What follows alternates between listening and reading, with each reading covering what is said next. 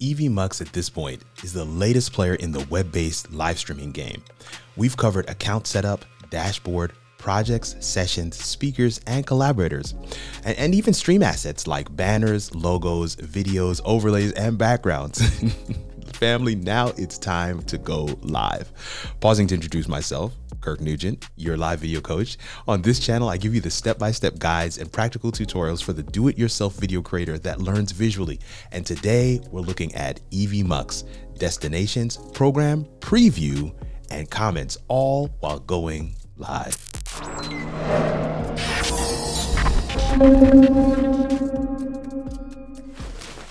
So here we are on the desktop looking at what we set up last time, all the assets from a previous client show. We're going to go through a number of things here. The first thing to do is to set up our broadcast channels, or destinations as we call it in the regular world, but EVMUX calls it broadcast channels. So we click this button here and we have Facebook, LinkedIn, YouTube, Twitch, and then you can also set up RTMP destinations like Vimeo or Amazon Live. Those are some of the more popular RTMP destinations that a lot of us use, but you can set those up here as well. So I'm going to set up my YouTube channel and we're going to set it up as an unlisted stream. Because of the way that I'm recording this, unfortunately, I will not be able to show you that stream on the YouTube channel. But we're gonna set this up real quick here. So EVMUX live test for YT video. Let's get that going. Copy that. Let's put that in the description. You can see right here on the side, you can apply to all. So if I had added multiple destinations, let's say a Facebook page, a Facebook group, LinkedIn, if I had added those destinations here, I would be able to apply this title and description to all of them by clicking these apply to all buttons. Additionally, if I click right here where it says schedule for later, if I click here, then it gives me the ability to upload a thumbnail, set my time zone, the date and time that I want this particular show or session to go live. But I'm not going to do that because we want to test this out right now. So let's turn that off, change this to unlisted, which you can do for YouTube. I don't know how many of the other destinations have that ability, but for YouTube, you do have a privacy option. So public, unlisted, and private. So I'm going to set this to unlisted. So, you know, all of you guys aren't notified, and we click save. So now this is ready to go. So one of the things I want to share real quick as we get ready to dive in, as we get ready to go live, is that I have no pro scenes currently enabled. No pro scenes enabled, meaning this go live experience is going to be specifically for dynamic scenes.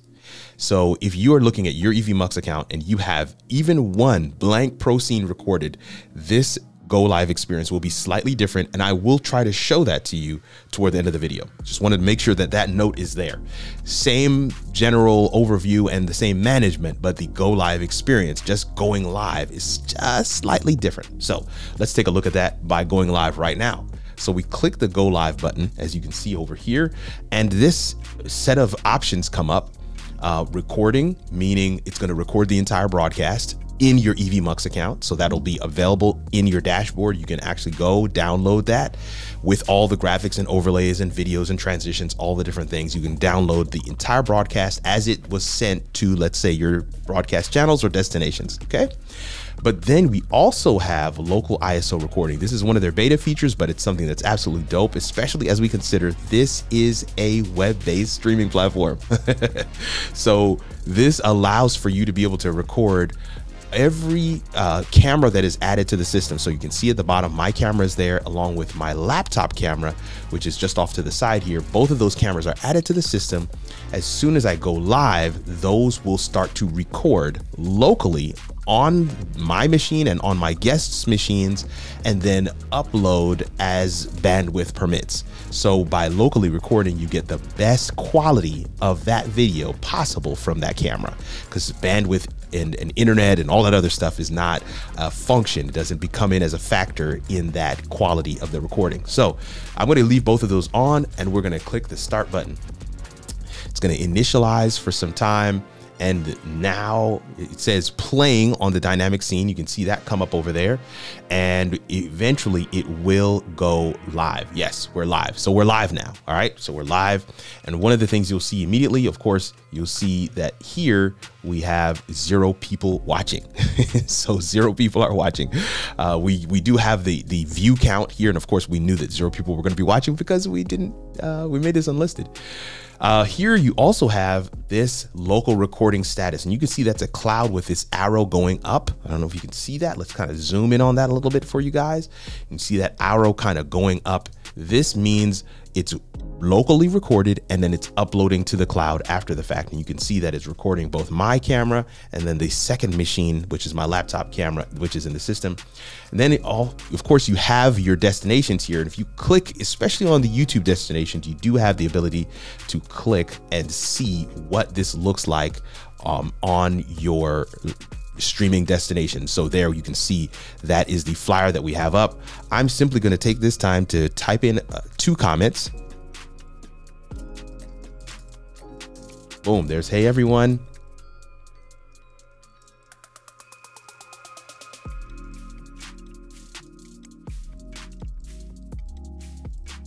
And I just wanted to give you 2 comments, 1 short, 1 long. Hopefully that is good. Now let's come back over here, and you can even see that it has updated to 1 person watching, which is pretty cool.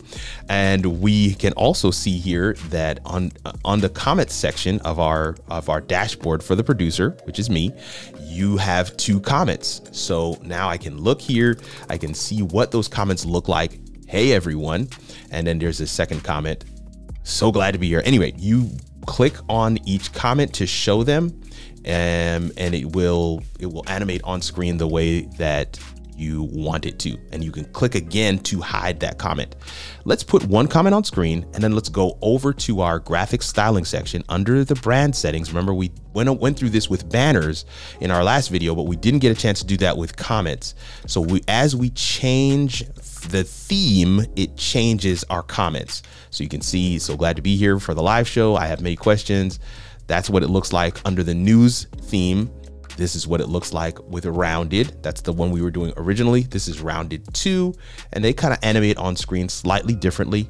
Here's a gradient one, and they're all kind of different. They have improved these since my first video, but they're still not, I don't know. They look a little bit odd to me on camera, but you guys be the judge. Let me know in the comments what you think of these comments as they are animating on screen. Do you like them? Do you not like them? What would you like to see different? Trust me, EVMUX is listening, so you want to make sure your voice is heard. Another thing that I want to highlight here as we get ready to take this off of the screen is we can play our video clips. So let's say we are playing the intro for the show, right? So intro for the show, click that to play it. And it comes up to play here, and you can control the audio from this by touching the slider right here, this slider right here. And you can see it says affecting only on your end, which is pretty awesome that you can control the audio just in the studio for you. For the listening audience, the audio is going to play based on what you have for your regular sound, right? So this one is affecting only on your end. It will affect the sound there, where this one is affecting backstage sound right here on the bottom. You can see it says backstage sound. You can see that would be the effect there. And you have the ability to control those individually. I love the fact that they give you those kinds of producer type things while live. Lastly, I do want to put 2 different, we want to put 2 cameras on screen. So we're going to change this overlay. Let's move to this frame. We're going to add to that. So we've got both of them on screen now, and we're going to change to this overlay. And so you can see 2 cameras on screen, my main camera right here, and then my laptop camera right here. And the laptop camera, as you can see here, it says low resolution preview. So keep that in mind. What you see here from that camera isn't necessarily what the broadcast will see.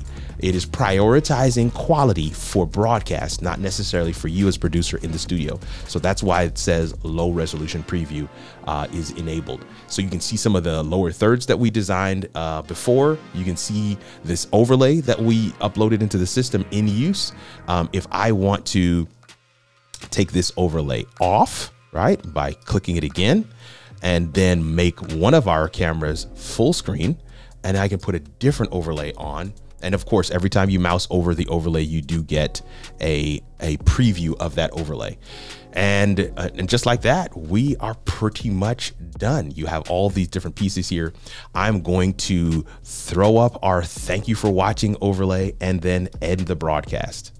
So we click end broadcast and it comes up with that second challenge question, and you say end broadcast. It'll take a second or two and it will end. And on the guest side, and we're going to go through the guest experience in another video, it will ask them to stay in the studio so that it can upload their local recording into the EVMUX system. Whereas on my side, you can see right here that it is still indeed uploading into the system, even as I'm offline now. It gives you a percentage. It says, you know, 83%. That's what it's doing there, which is pretty cool. I mentioned before that the go live experience is different if you have one pro scene. So I'm just going to add one empty pro scene, go back to our dynamic scenes, and then we're going to go live one more time. So let's do that. Another thing that's really dope about EVMUX is that you do not have to recreate a session. You do not have to recreate studios. You can go live multiple times in the same session to the same destinations. You just have to change your title if you want to, but I'm not even going to change the title. I'm just going to click go live again. So we click go live, click start, and we are moving towards live again. And so once that comes live, you're going to see very quickly here that a program and preview screen will appear. You see that? So as soon as you go live, if you have a scene, you want to click the transition button to push your whatever you have in preview over to program, and then you will manage your stream the same exact way as if you were not having the preview screen. So it even says here in very small letters, that dynamic scene is managed on real time. So please focus on the live player. So this is your live player over here. This is your live player over here. You would focus your attention over there. You would control the way the layouts that are on the screen, everything. You would do it as if you're in just a dynamic scene, except that you do have this pro scene ability of having the preview window. And I know that's going to whet your beak like, wait a minute, what is this pro scenes all about? But I wanted to make sure you kind of got a chance to see that difference.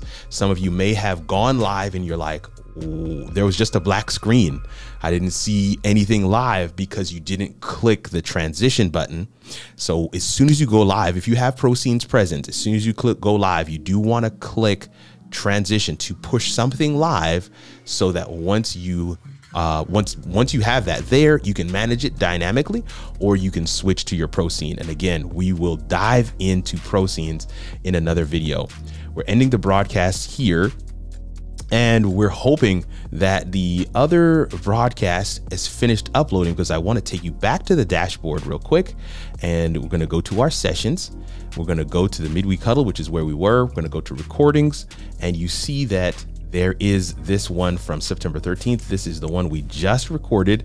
I'm going to click on that, and you can see this is the full recording. So the full video where we were testing comments, you can see it's giving me a little bit of a preview where some comments are coming on screen as well.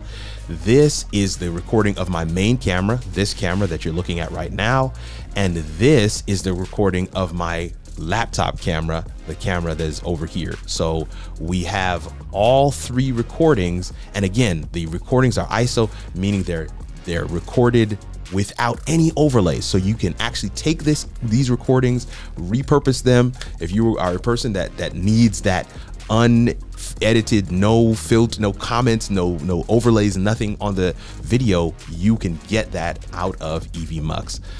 You just click download right here for any one of them, and you're good to go. Few, if any, web-based streaming platforms give you program and preview.